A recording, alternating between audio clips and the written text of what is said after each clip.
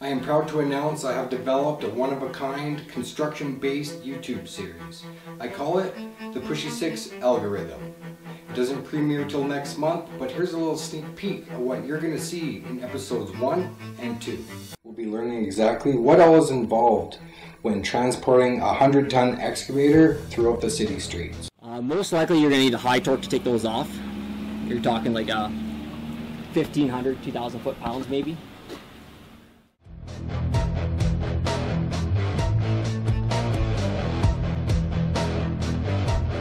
In this episode, we're going to learn the process of dealing with a dozer with a blown engine and find out exactly why this D11 through this piston rod through the side of the engine block.